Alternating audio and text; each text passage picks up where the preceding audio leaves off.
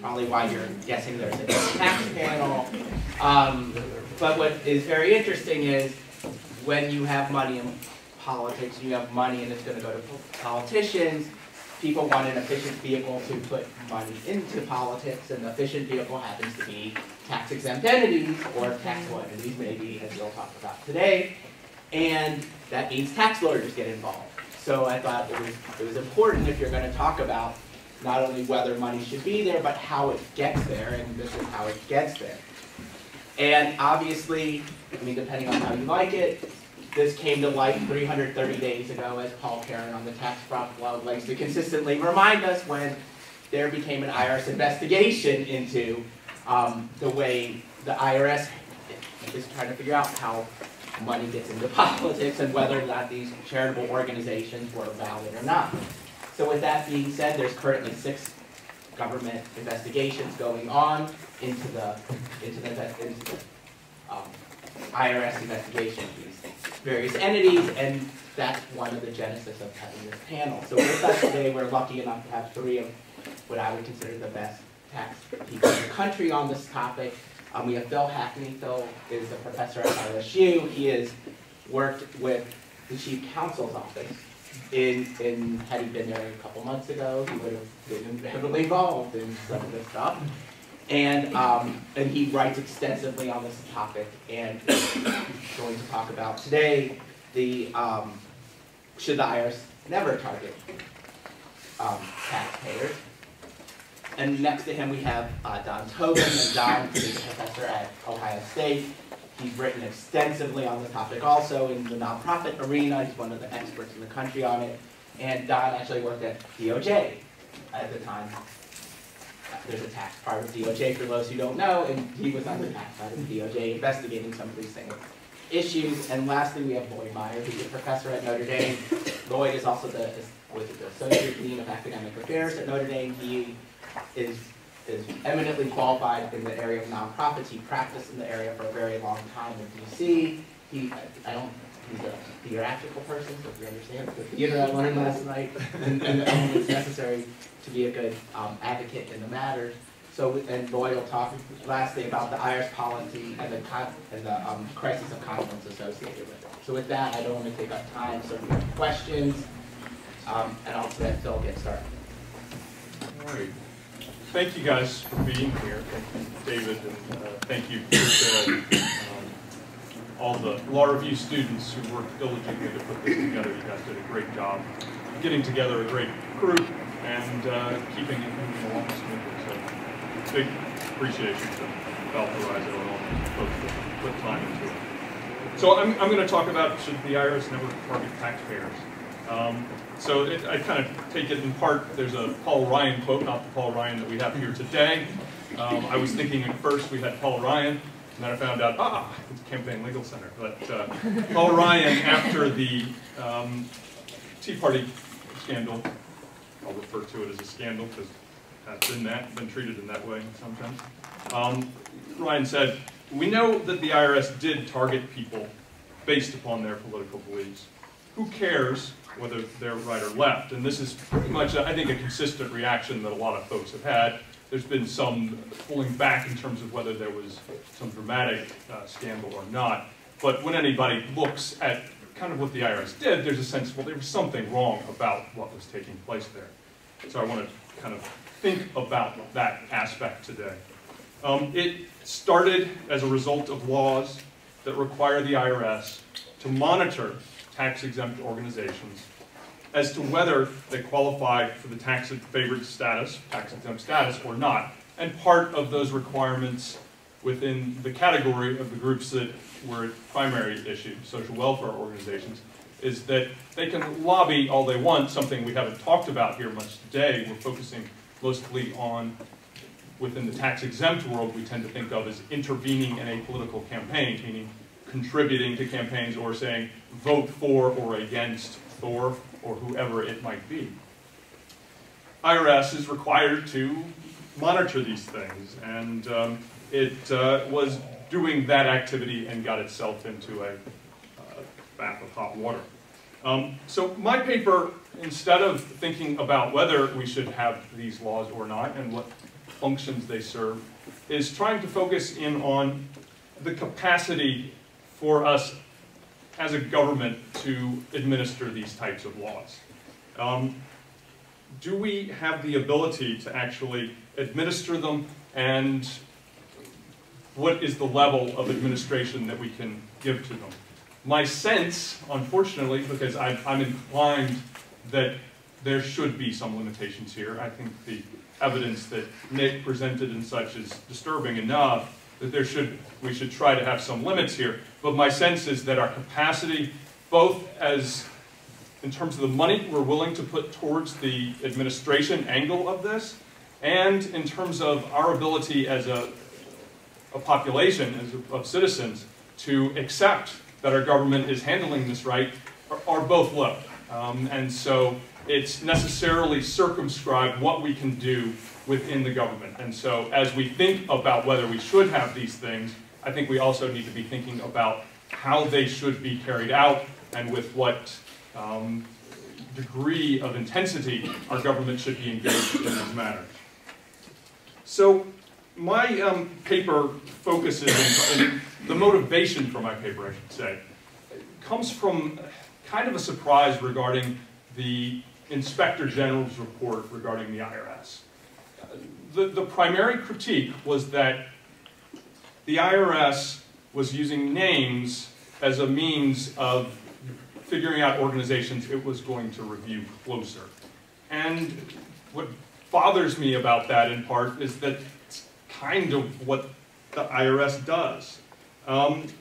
It comes up with audits that are based on three things. And mind you, that the part of the IRS that was engaged in this was not really the auditing division necessarily, different division, but in terms of audits, it uses three things. There's a diff score, and that's something carefully guarded by the IRS in terms of figuring out who it's going to audit for monetary matters.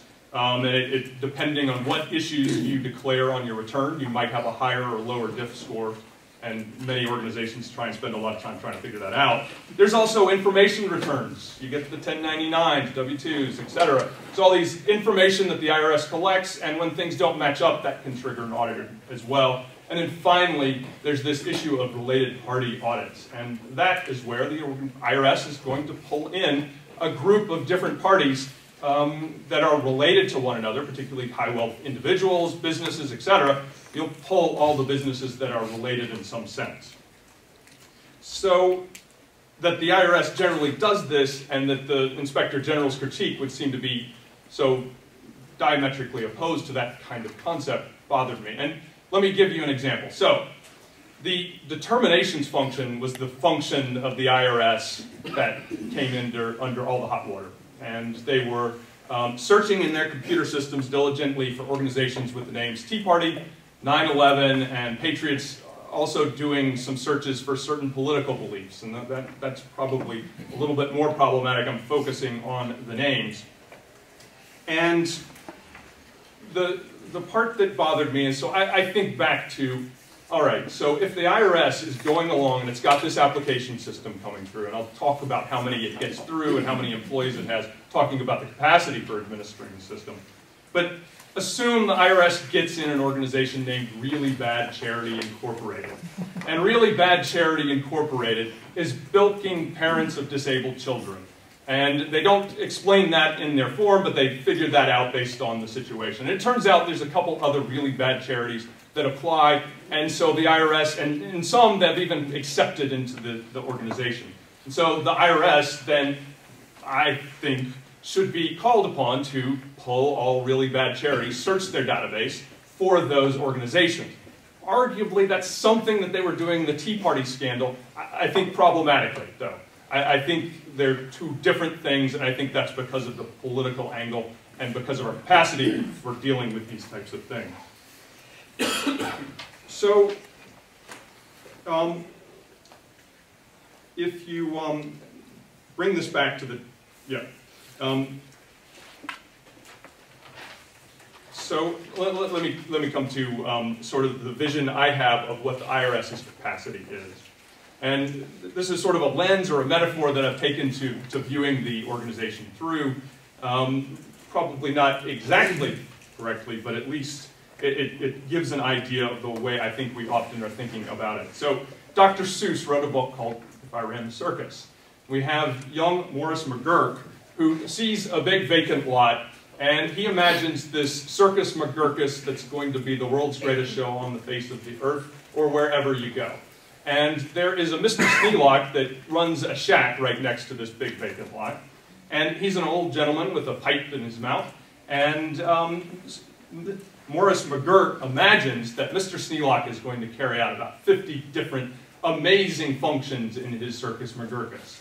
And you realize as you go through these things, there's no way that Mr. McGurk could do any of these things. Mr. Sneelock, excuse me. But it's exciting to watch. You're seeing this kid's imagination, but he can't realistically do them. We know we cannot carry these things out.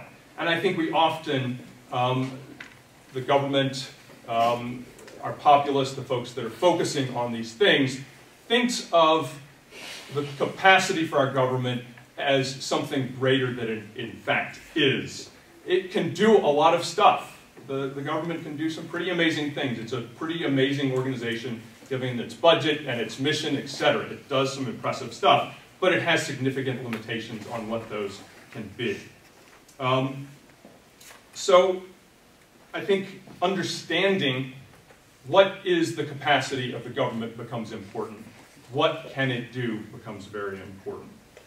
So in 1973, we had about 70,000 IRS employees, 1,000 in the exempt organizations area. There were a lot less applications for exempt organizations coming in, and maybe about 20,000 or so. I'm trying to get some data on that. There's a Filer Commission report back from the 70s that gives some data on that, but looking into it. Today, you have about 90,000 IRS employees. 875 are in the exempt organizations area. So it has shrunk, if anything.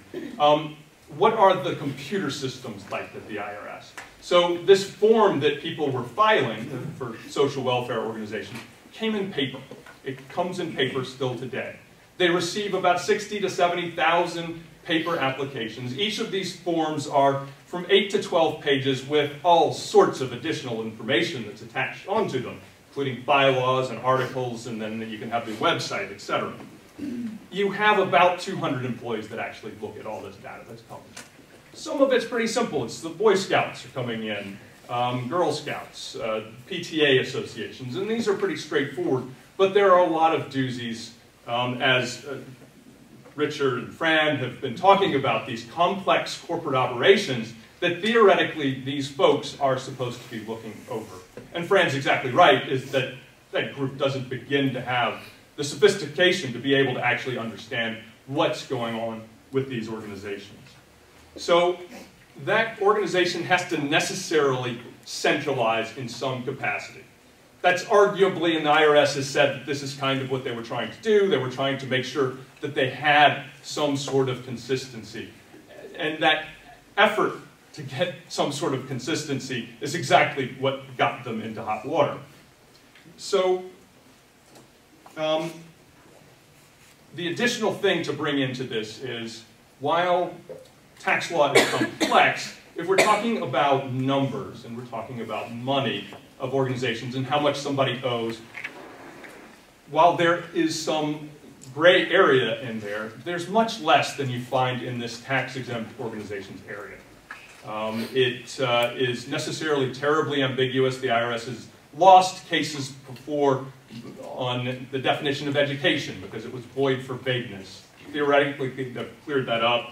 But the area of law is notoriously very ambiguous, hard to know what's going on, and this leads to these very significant problems of what I refer to as a duty of consistency. And there have been a number of cases in this area, and something that I'd like to think about within this paper is, what does this role of duty of consistency mean in this area of thinking about politics in particular? So, to get an idea of this idea of duty of consistency, the basic idea is if the IRS treats Brad as owing tax on a certain transaction, but Fran comes along and does the same transaction and she does not owe tax, Brad's going to come to court and say, hey, this was unfair. And there have been cases, there was a famous IBM case against Rand Corp, well, against the IRS, where Rand Corp got the exact same thing and developed this idea of duty of consistency. My sense is that the frustration here with respect to the look at the Tea Party and the way that we were screening these organizations springs from a duty of consistency.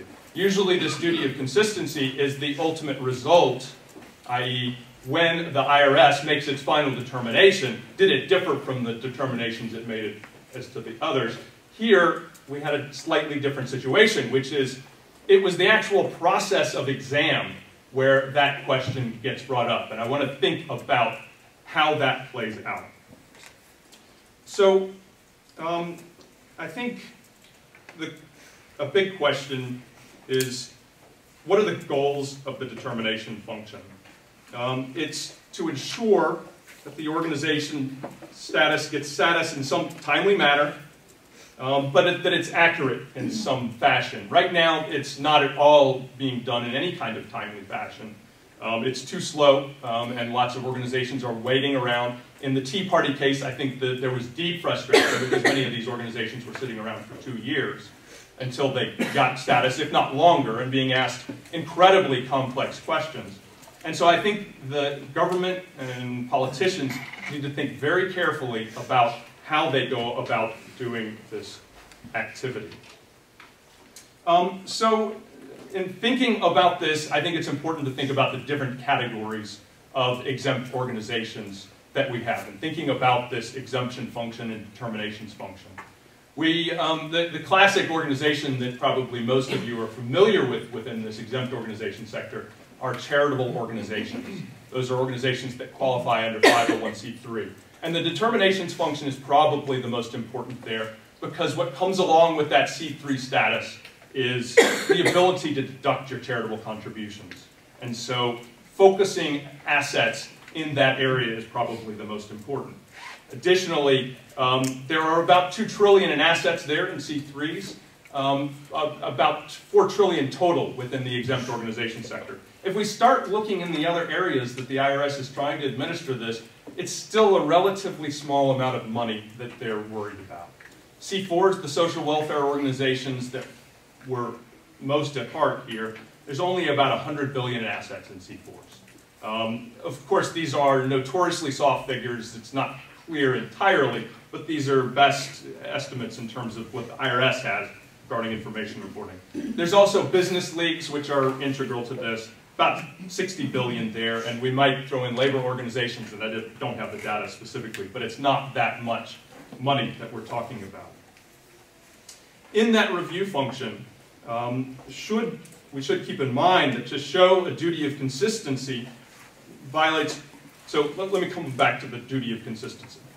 To show a duty of consistency violation, the most crucial thing and the ones where it will be the most significant are going to be where other similarly situated people have not been selected for audit for similar reasons, and 2, discriminatory selection based on race, religion, or based on a desire to prevent constitutional rights are at issue. This leads me to suggest that in most cases, the IRS does not need to worry as much about this duty of consistency. If we're talking about the really bad charity, they're probably on relatively sound footing because they're looking at a lot of organizations. But when it comes to religion and politics, the IRS needs to tread with a lot more circumspection. There you are getting into areas where you might be challenging that question. And the very activity of zeroing in on organizations when you have a limited capacity to do that might very well trigger one of these problems. Mouth is dry today. So, while there are those who argue about whether there is even a duty of consistency, the fact that there's a line of cases along these lines when dealing with religion or politics, the organization is necessarily heading into the area that this is going to apply. And so I think here is where the IRS, given its substantial lack of resources, and I think this is something that is not going to change. It might modestly be enhanced. We might modestly enhance the budget of the exempt organization sector, but I think it's doomed to be mired in not having enough people to do it. This might indicate that it shouldn't even do this at all in these very specific areas, but I would personally be more comfortable with, and I've got some more thought to do in this area, of enforcing it and tending to enforce it towards the high flyers. This has traditionally been the way that the IRS has dealt with these issues. Most commissioners have not wanted to touch this stuff, come anywhere near close to it. When I joined the Office of Chief Counsel, I used to talk with Paul Asatura, who was our long-time sort of politics guru, and he explained that no rational commissioner wants to head into this hornet's nest of an area, and it really is a hornet's nest of an area. If we're talking about the good, the bad, and the, quote, ugly of politics and money, I've been seeing the ugly aspect of it. So I have good friends now who receive death threats from people, and they were, as far as I'm concerned, doing the best they could under the circumstances, and they're ending up in the wrong place at the wrong time as a result of the IRS trying to administer this activity. So what did former commissioners do? They didn't touch it. In the mid-2000s, Everson came in and liked the area. He got attention from it, and the IRS moved and created the Packy Project and trying to come up with some ways of having a rational enforcement. He's looking at these organizations, etc. And the IRS spent huge amounts of its resources trying to be perfect, trying to make sure that they're matching up these facts in the right way. And I think they end up expending too much resources towards that area. I think it's better to pull back out of that area. Whether that means that it should pull out entirely, I don't think so. I think it belongs, and that's not for this paper, but I think there are very good reasons for us to be there. And I think with that, I'll move on so we have more time for discussion. Okay.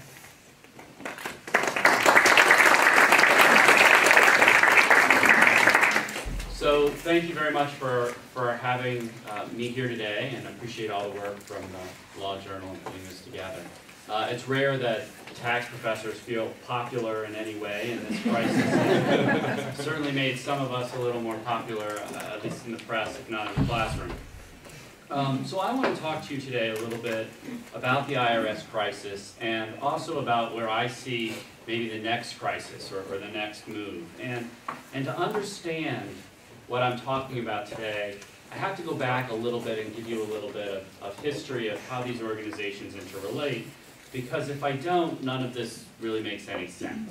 So let's go back to pre-2000, and before 2000 we had a mechanism, a statutory structure that basically did not require disclosure of tax-exempt organizations that were engaged in political activity. The code, the statutory structure relied on election law to deal with that disclosure. And there was a feeling that election law was not doing that well enough, at least by the people who had the majority of votes in Congress. There was a feeling that disclosure, there needed to be more disclosure. And this came actually from, during the campaign, McCain, Senator McCain at the time. There was something called Republicans for Clean Air. It turned out to be an independent group that was running ads against McCain. It turned out to be by the Wiley brothers, which were friends of President Bush. And so that did not have to be disclosed based on a whole set of election law rules. And so McCain and Feingold joined together in what I think of as McCain-Feingold 1, though nobody else seems to call it that, and amended the Internal Revenue Code and provided that political organizations under the code needed to disclose their contributions and their expenditures. And if they didn't, they had to pay a tax. And once you did that for political organizations, of course, and I think the first person I read who wrote about this, I think actually she testified about it, was Professor Hill, who said, if you do this, people are just going to move to C-Corps. They're just going to move to another entity.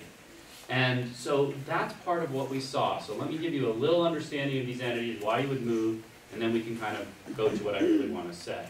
So the way the tax-exempt world's set up, and this is a gross exaggeration, we really have three types of entities in this area. One is the 501c3 charities. That's what everybody thinks of when they think of tax-exempt organizations.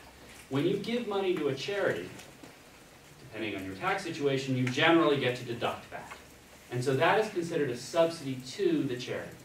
Now, in addition, when the charity makes money, most of the time, it doesn't have to pay tax on what it makes.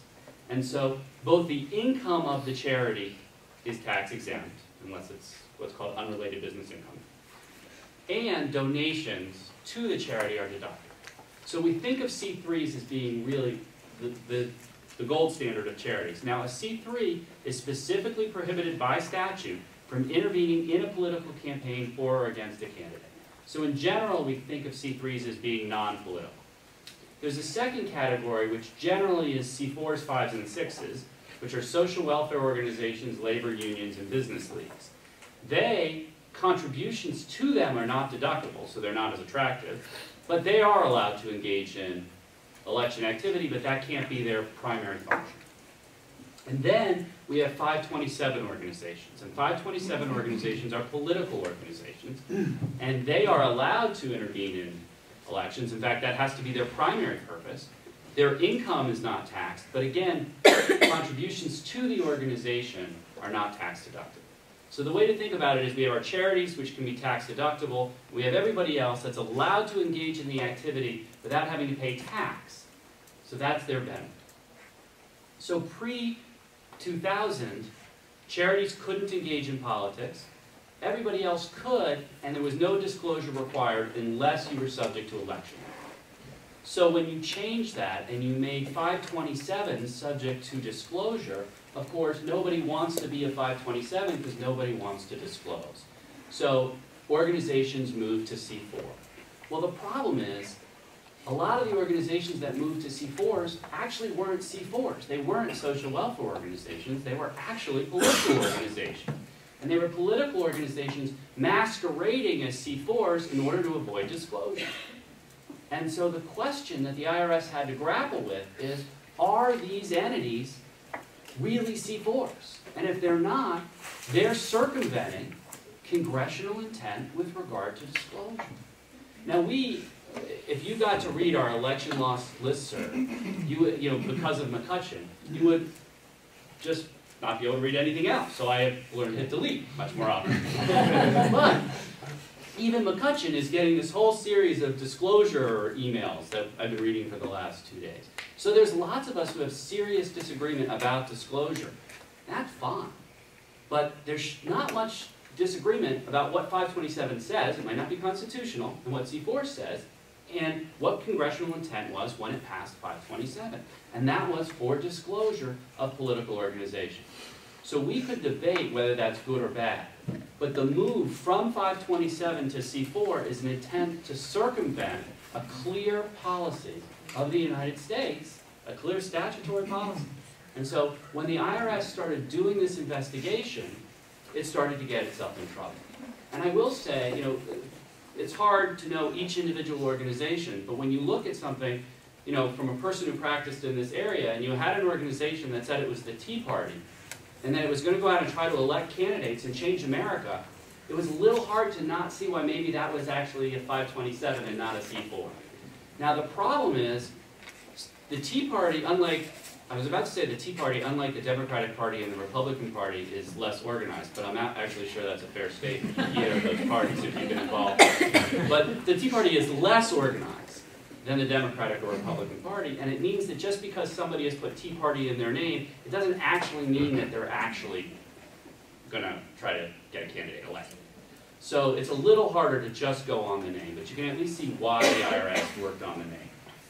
So that's where we find ourselves now. We find ourselves with this move to C4s, so then you have a push by people like me to say we've got to tighten up the regulations to the C4s, to the social welfare organizations. And we have this IRS rule that had just come out, and in other forums I've written about that rule, and so I'm not going to talk about it too much today. But what the rule was trying to do was put some structure into what made something a social welfare organization, so we could determine if it qualified for that. And if it doesn't qualify for that, presumably it has to go back to the 527 area and therefore disclose. So that's the real push here. Now, you know, I think it's kind of funny, especially when you get to hear Professor Smith talk, because I think both of our sides, depending on what's going on, like to talk about the sky is falling, right? We're both crazy, or whatever's happening, the sky is falling, the world is going to change. And I think in the C4 realm, some of the opponents of the regulations have talked about just how much the sky is falling and how much the IRS is just trying to destroy democracy.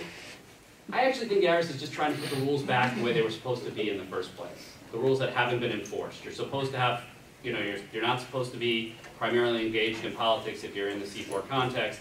They're just trying to straighten out what that means. But here's what I really wanted to talk to you today about. And the question is, that I struggle with is, does any of this really matter? Which is really pathetic, because that's what I spent 13 years writing about.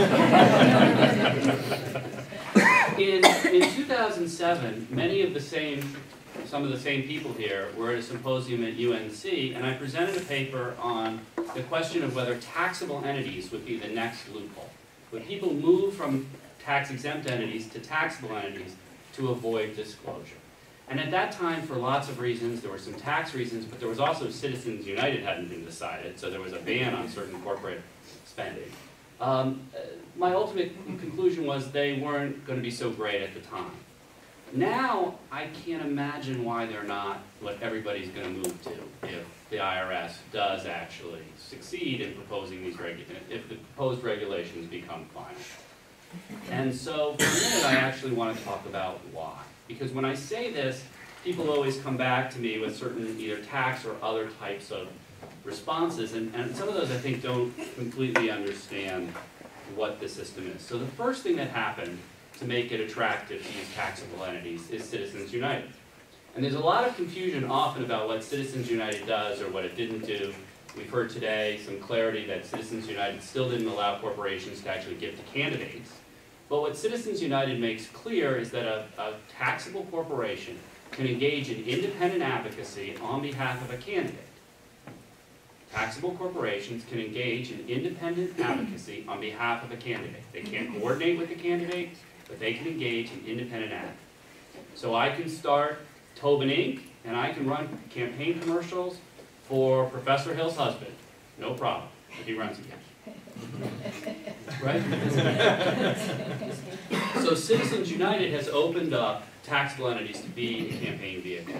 The second thing that happened, one of the problems that we have to deal with when we're talking about taxable entities is what the tax situation is. And now the tax situation has changed, and I think that's going to make these more attractive. So my basic premise here is if the IRS doesn't at the same time try to clarify how taxable entities work, they're going to be the next way that groups push the envelope. So how would it work in a taxable entity? Well, the key is, what are the tax consequences? Because if I have no tax consequences, taxable entities are just as good as tax-exempt entities. Neither have to pay any tax.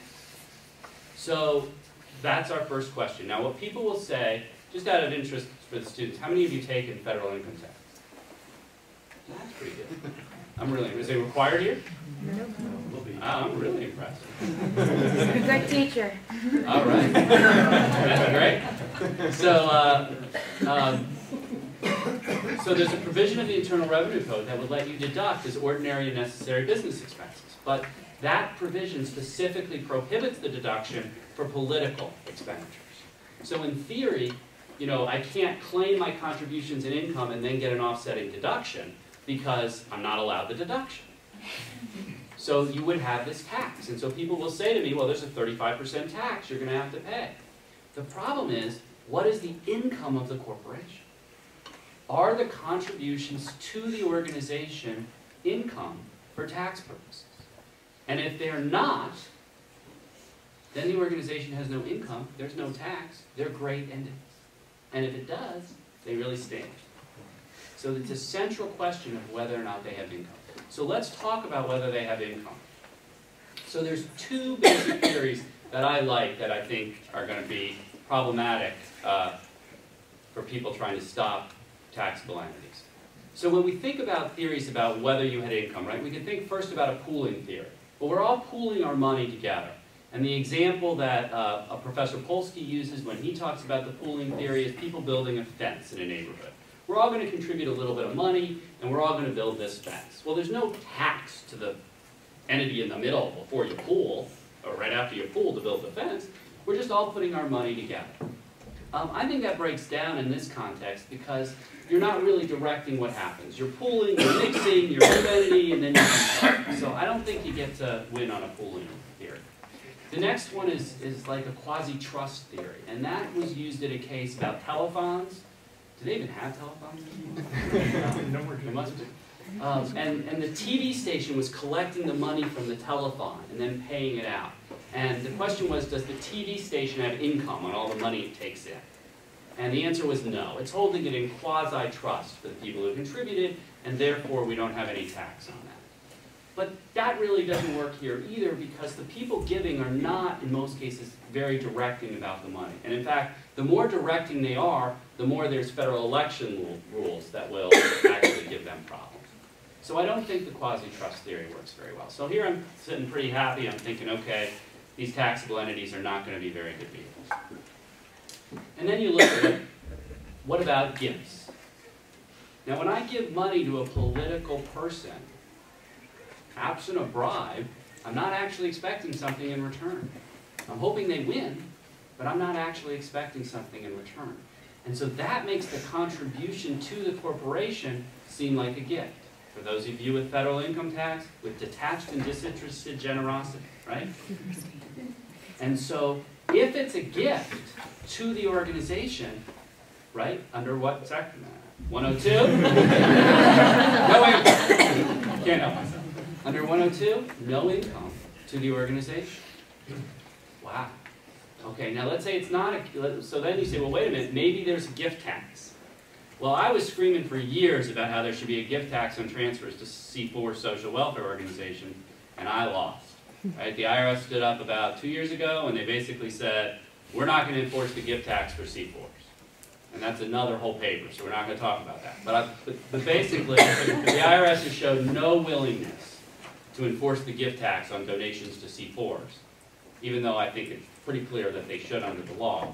And they're not going to do it there, they're not going to do it here. So it means that I can get money into the corporation tax-free. Now, there is some possible implication there, and so one of the things, when you'll hear at the end, I have a little way of dealing with that one. The last way is, well, maybe I'm making a capital contribution to the corporation. And so a capital contribution to a corporation, meaning I'm kind of investing in the corporation's capital, that's not income to the corporation. Now, from a tax perspective, I have to make that capital contribution real. Otherwise, the IRS could look through it. And so that's not so hard. I'm going to give ownership rights in exchange for the capital contribution, and I'm going to give you the first call on the assets of the organization if it dissolves. So for any of you who've watched Colbert try to transfer his Colbert super PAC to himself, right? That wouldn't happen in this kind of instance. The person who would get the money were the people who made capital contributions. So you make it real. So then you have no tax into the organization. So now I've been able to get money into the organization, I've got to give these capital contributions out, no tax to the organization, and now the organization starts engaging in campaign advocacy. Now it has to follow all the federal election rules, but that's just not so strict right now.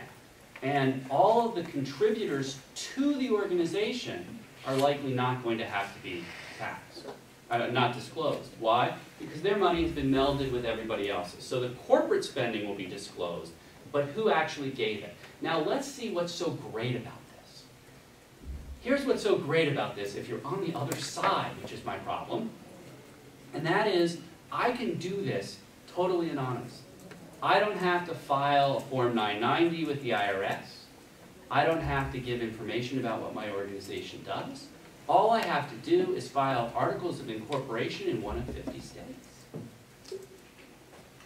And to make matters worse or better, depending on your view, Most states have now come out with corporate forms that don't even require a corporation to have a profit motive.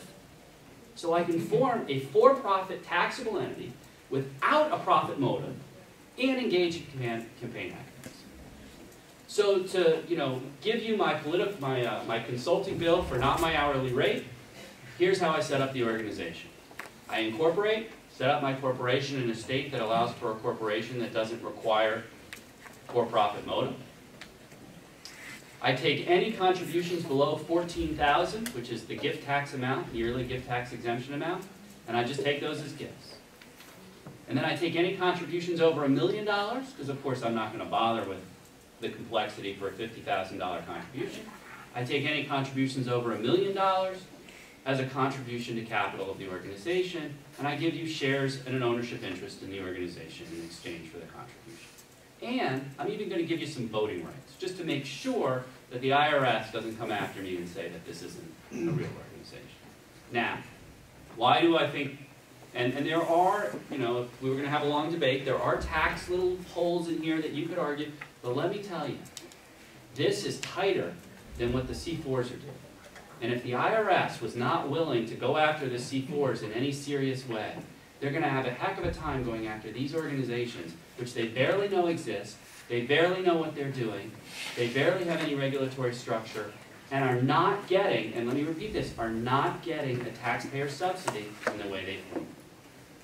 And so what I say when I'm being really depressed is maybe all this C4 stuff doesn't even matter. Maybe all this rulemaking doesn't even matter, because if we close the C4 loophole, there's this huge loophole with taxable entities. So, at least in my comments to the IRS, besides telling them they should do this with C4s, I said, but you really, if you're going to do this with C4s, you got to provide some clarity in the rules of taxable entities, because otherwise, the taxable entities are just going to be the new loophole. Thank you.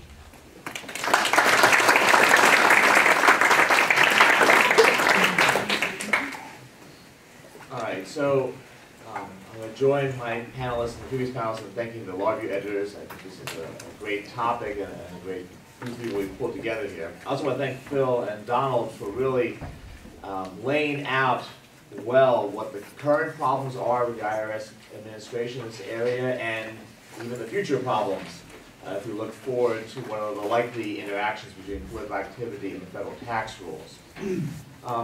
What I want to contribute to this is to sort of take a big step back and ask a question not just what the law is and maybe what we'll be seeing people take advantage of the law in the future, but what the law should be here.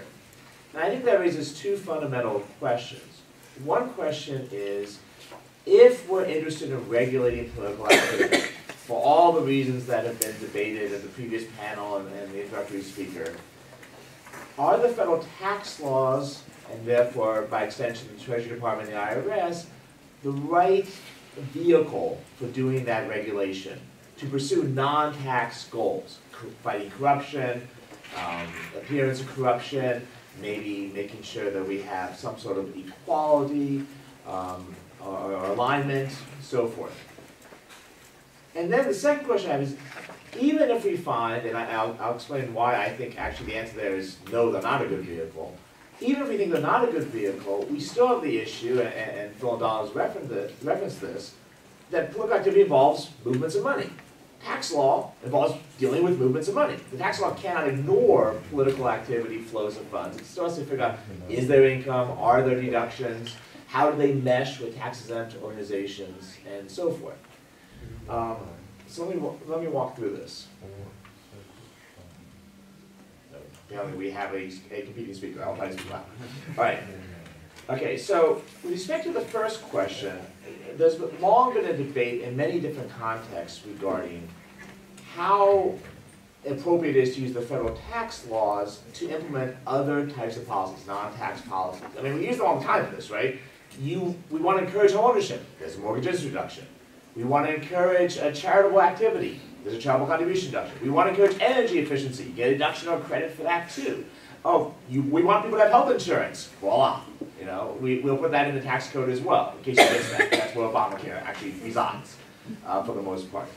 So we use it all the time for these purposes, and so there's been a lot of debate about, well, does it make sense to do so? I mean, it used to be the reaction, and this is probably decades ago now, was, no, stay away from the tax code.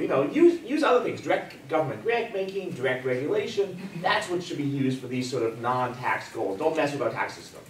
At least academics thought that. Now we have a more sophisticated approach, which is, well, maybe. Maybe it works, maybe it doesn't. Let's compare it. Does it make sense? Is a direct government grant program better by whatever measures than using the tax laws? Is a direct regulatory scheme better than using the tax laws to incentivize and disincentivize certain behavior? A good example of this, for example, is the earned income tax credit, which many people say is actually a more efficient, more transparent, and less stigmatizing way of redistributing funds to the working poor than having some sort of direct grant program to them.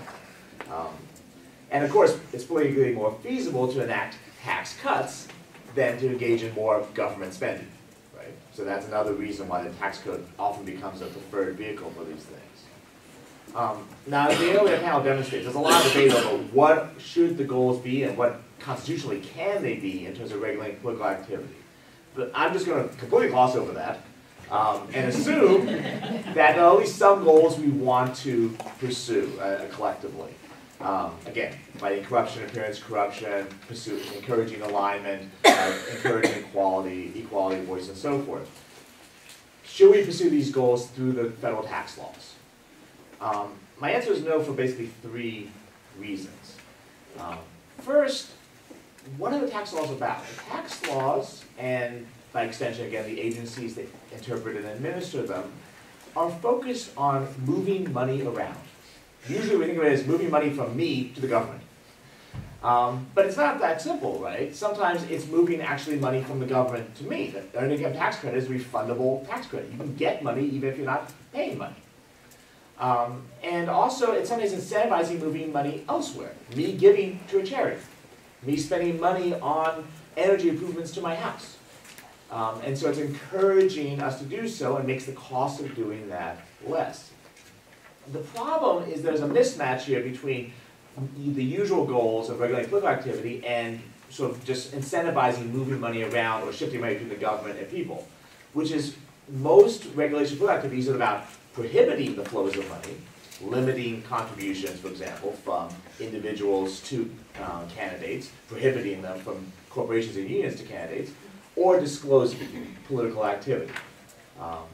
And so, briefly, taking a 60,000-foot view, there seems to be a fundamental mismatch here between what the tax laws generally are designed to do, the agencies that apply them are expert at doing, and what the goals of the tax system, of the regulating political activity actually are. Second, and relatedly, the congressional committees that consider and draft changes to the tax laws, the Treasury Department, and the IRS are primarily concerned with these moving money around goals. Ensuring sufficient revenue for the government, or for the agencies, the right amount of revenue based on the laws that Congress has enacted. Creating legal regimes that encourage certain kinds of movements of money, and so on. And that means that any other goals have to take a back seat to that primary goal. Raising $2 trillion is not easy. That's what the internal revenue laws do. And raising it in the right way, consistent with all of the rules that Congress has enacted, in case you've seen the length of the Internal Revenue Code recently, that's not an easy job to do. There are 90,000 employees at the IRS who's trying to handle this. Guess what? Less than 1,000 of them are even thinking about these tax-exempt organization issues. And a lot of them are processing the 60,000, 70,000 applications coming over the year, trying to figure out who to audit among the hundreds of thousands of entities out there that are filing annual returns, the Form 990, with the IRS. Indeed, I think one thing that this illustrates is that given the primary mission of the IRS, is it really surprising that in the politically fraught area of regulating political activity, they screwed up? That in this whole application mess and controversy that's erupted, some low-level employees made what may have been bad decisions about how to select the groups to focus on, and then the management, more senior management got involved, didn't correct it in a prompt and sufficient manner, which is how, and then, of course, apologized publicly in a very awkward and completely ineffectual way. But part of that is just because it's not mostly what they're doing. You know, commissioners don't want to get involved with it because this blows up in their face. Acting Commissioner Steve Miller doesn't have a job anymore. You know, because, well, he now has a job. Okay, he has a job. I don't know whether anyone else has a job.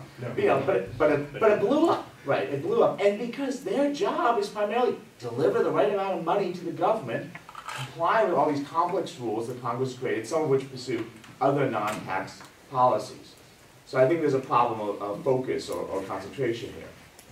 And the third, and this one I'm still thinking about a bit, the IRS isn't actually politically insulated. You wouldn't know it from listening to all the criticisms recently, but there are statutes all over the place that say you do not interfere with the IRS's selection of who to audit, how to audit them, and so forth. I mean, you, meaning the president, anyone in the White House. Oh, and by the way, the political appointees, only the IRS Chief Counsel and the IRS Commissioner, and at least by long-standing practice, they do not get involved in individual taxpayer decisions. Because, why? Well, for example, President Kennedy and President Nixon shared one thing in common. They both tried to use the IRS to go after people they didn't like. That's bad, right? We don't like that. And so there are actually statutorily built-in protections for the IRS employees. I remember there was one scandal where supposedly someone in Vice President Gore's office had called the IRS to ask about something, and that IRS employee promptly reported that up the chain as a violation of these statutory provisions, and someone got in serious trouble. And of course, and they were actually just trying to find a status on it. We were trying to influence things. But that was enough to sort of set off the alarms. The political insulation, though, I think actually hurts the IRS in regulating political activity in this area, because it gives them a bit of a tin air to what's going to be politically explosive. An example of this is I remember when the IRS decided to audit the NAACP NAACP on an alleged political activity. I represented the NAACP at that time, which is why I knew about this. And they issued them this letter. Well, the audits are private. You don't know who's being audited, even tax organizations. But the NAACP decided, hey, it's the Bush administration. They're out to get us. So we're going to go public. Wave the letter around. And next thing you know, some line employee, I think in Louisiana actually, got a call. All of a sudden, phones were off the hook because her name was on the letter with all with a phone number from the New York Times, USA Today, Wall Street Journal saying, what are you doing going after the NAACP? Is this a Bush administration plot? This is the last thing a career civil servant wants, right? You know, to be on the front page of the New York Times. And someone just sort of missed that one of these many groups who are going to offer political activity, they might go public. They might make a big stink out of this. Again, sort of political tin here. Now, I realize the instant response to this is the FEC is politically non-insulated. Its commissioners are appointed through a very political process, and it does a really terrible job in this area. So I'm not saying not being politically insulated is necessarily the ultimate solution, but I think being politically insulated brings its own problems in this area. The bottom line of all of this is, and I actually wrote an article many years ago, actually, again, shows this issue is perennial, and therefore it's a gift that keeps on giving to academics. I wrote an article saying I thought the 527 disclosure laws were actually a problem, because they shouldn't be in the federal tax laws. They shouldn't be administered by the IRS. Even given all its problems, they should be housed in the election laws, and the FEC should administer them. And the FEC had, up till then, actually proven reasonably good at enforcing the election law-based disclosure rules. They certainly had more staff, more accountability, and so forth. And I would extend a lot of the analysis I made there, though some facts have changed, to this more general idea of regulating political activity through the tax laws. Okay, but even if you accept that conclusion, and I realize people in the room probably not everyone does, if you accept that conclusion, you still have the problem of, well, but we still have to deal with tax laws. Tax laws still apply to people who give money to politics, still apply to businesses that spend money in politics, still apply to entities that collect money to engage in political activity. What's the right treatment under the tax laws? But just look at tax policy concerns. And for today I want to focus on three issues. First, the current rules basically say you have to spend post-tax dollars on political activity. You can't deduct what you spend on politics. That's already been referenced by the other panelists. Second, to what extent is political activity consistent with the various categories of tax organizations we have, that Donald laid out? And then third, what is disclosure? What role does disclosure play here? Because there is some disclosure already that we have in the tax system, particularly for nonprofit tax-exempt organizations. To what degree should that apply to political activity? On the post-tax dollar issue, and oversimplifying greatly, and every tax person in the room will now cringe. In general, we don't allow you to deduct personal expenses. You go out and get pizza, tough luck, you can't deduct it. You go see a movie, you can't deduct it. But you can deduct money you spend to make money. Business expenses, investment income, generally you can deduct it to make money.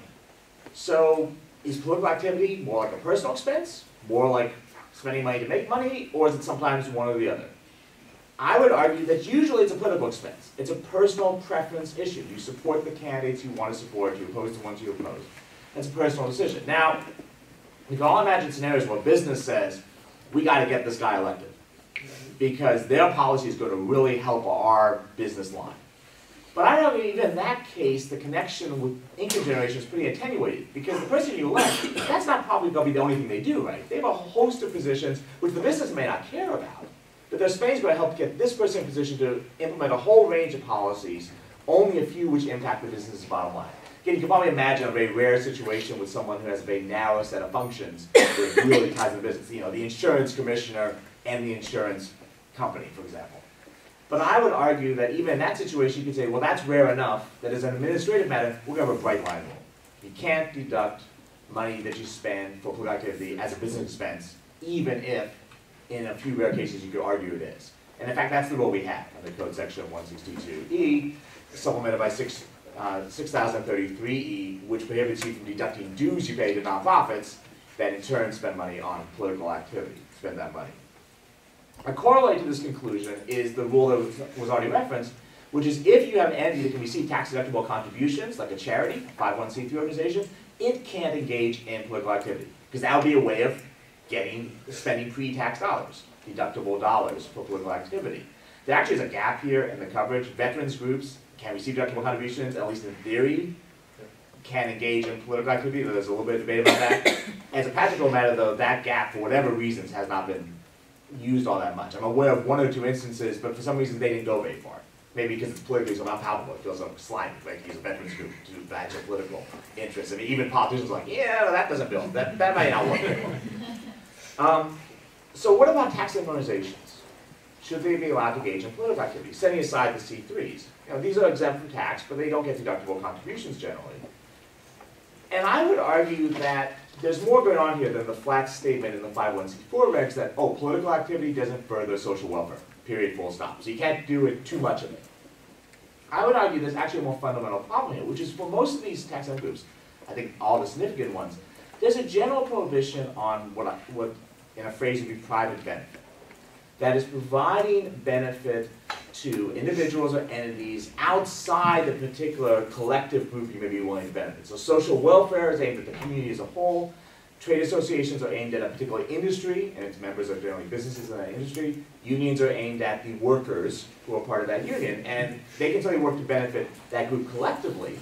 But for example, I would argue you can't promote the candidacy of one worker because you're not allowed to benefit the individual worker, just the group collectively. And you certainly can't promote the candidacy of someone outside this group. That's private benefit.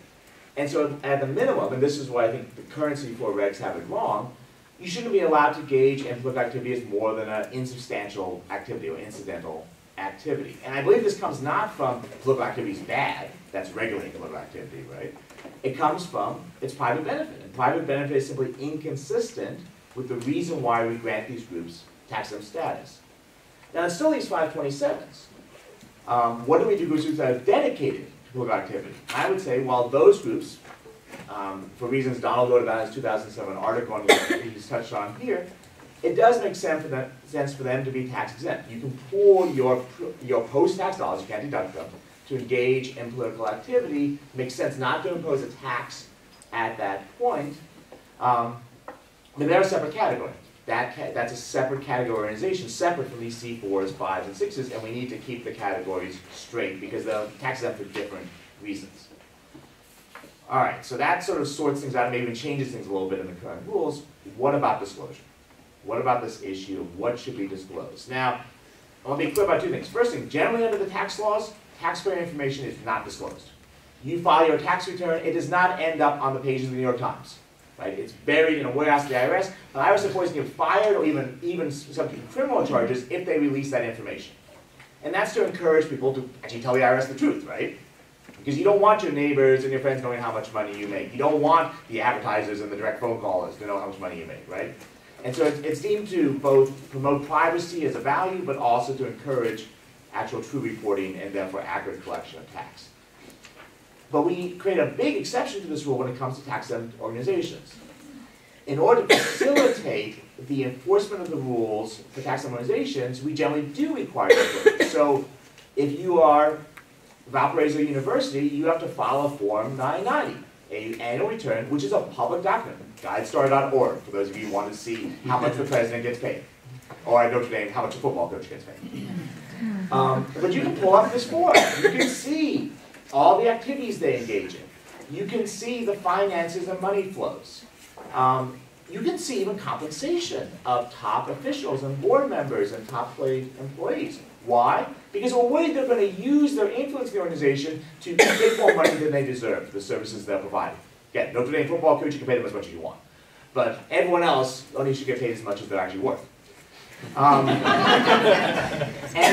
you can see that, so we violate the privacy of these employees. I mean, some people are really horrified. I'm president of the university, also my salary is out there for everyone to see. Yes, because we want the public and media to help the IRS enforce the standard that you can't take more than your services are worth, because you're not allowed to take profits out of the charity.